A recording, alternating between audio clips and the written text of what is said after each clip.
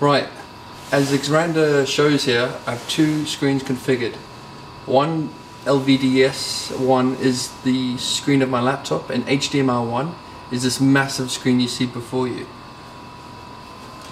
One's running at 1280 by 1024, and one is running, this is my laptop screen.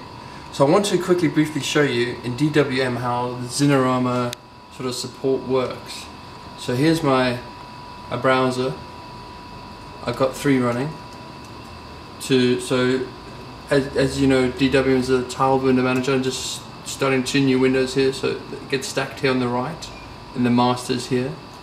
So you can switch between them with Alt-Enter. And I'm on tag 2 here. I can switch that tag. I can switch the BBC one by hovering over it, giving it focus, and going Shift-Alt-5. So now it's on tag 5. And now if you step back, what you can do here is flick between both screens. So you can see my laptop screen right here. So if I want to flick this screen onto my laptop screen, I go Shift-Alt-, and Alt-, alone changes the focus between this screen, the HDMI one, and my laptop screen. So here I have focus on my laptop screen, and I switch it back to the big screen.